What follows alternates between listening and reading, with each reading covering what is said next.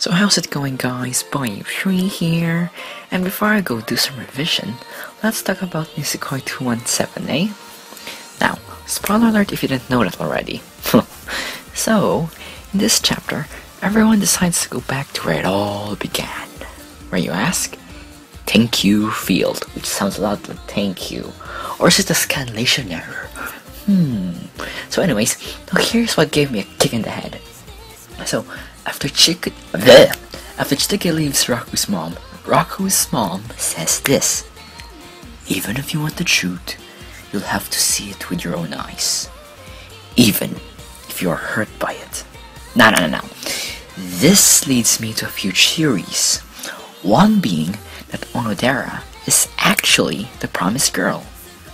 And next chapter is gonna be Raku conflicted with his promise with Onodera and his feelings towards Chitake, because let's face it, Team Chitake and all.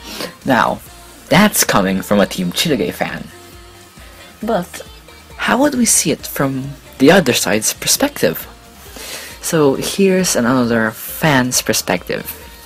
So, Shu decides to help Raku and gives him a few ideas like, you're first this, you're first that.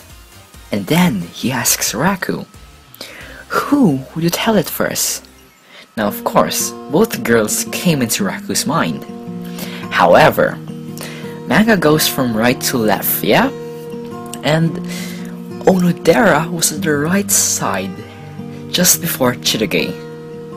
So yeah, is that like a hidden message or something that Raku chose Onodera? I don't know. What are your thoughts on this chapter? Are you Team Onodera or Team Chitake?